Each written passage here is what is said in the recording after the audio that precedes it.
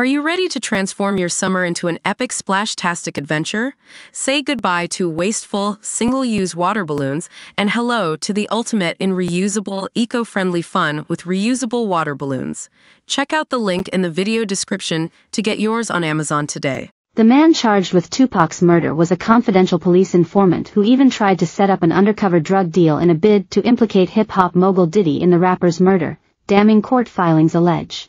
Accused murderer Keith D. worked undercover with LAPD detectives from a task force initially set up to investigate the murder of Biggie Smalls after volunteering information about his role in Pac's fatal shooting, according to a bombshell 179-page court filed by Las Vegas prosecutors. According to the court papers, obtained by our channel, Keith became an informant after he was caught trafficking a large amount of drugs by the task force.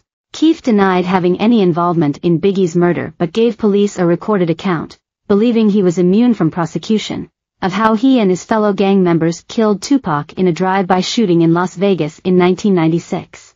He also alleged in the interview that Diddy, real name Sean Combs, had previously offered him $1 million for Tupac's murder, which Diddy, then known as Puffy, later paid to a gangster called Eric Zip Martin, audio from which has been previously published by our channel and can be heard below. Now in a new twist, prosecutors are claiming that 3 months after the recorded confession, on March 9, 2009, Keith became an active confidential informant for the task force. In a section titled, Additional Evidence Never Considered Before by the Court, the document goes on to allege that Keith, accompanied by officers from the task force, flew to New York on June 17, 2009, in a bid to corroborate the conspiracy to commit Tupac's murder.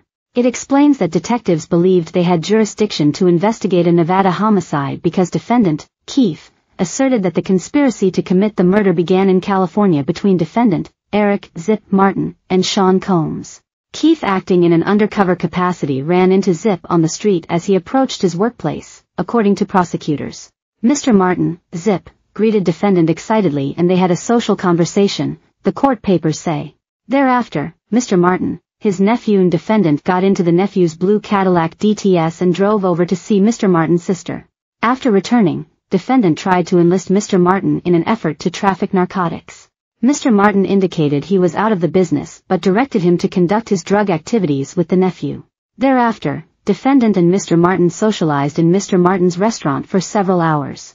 Diddy, who has always denied any involvement in Tupac's death, appears to be further implicated in the court papers when prosecutors summarize one of Keith's other interviews, and state, Sean Combs reaches out to defendant wondering if Southside Crips were responsible for Shocker's death by asking, "Is that us?" Defendant, beaming with pride, answers, "Yes." Keith, real name Dwayne Davis, was hoping to be freed after a bail hearing next week ahead of his trial for Pac's murder slated for November.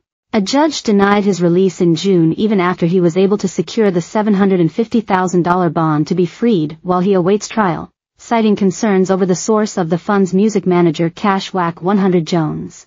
Prosecutors are opposing Keith's release on bail as they released a slew of evidence against the former drug kingpin. Keith's lawyer Carl Arnold has previously claimed his client was not even in Las Vegas on the night Tupac was shot, September 7, 1996. However, the latest filing contains a number of statements Keith has made both to police and in interviews and books, in which he claims he was. By our channel's senior reporter Emma Perry, who has been reporting on the Tupac murder for the past 10 years. Tupac fans have been waiting for justice for the iconic rapper for almost 28 years. Finally, in September 2023 there appeared to be progress with the arrest of Dwayne Keith D. Davis, a former Southside Crip gangster from Compton, LA, who had been telling the world for years that he and his fellow gang soldiers were responsible for the hit.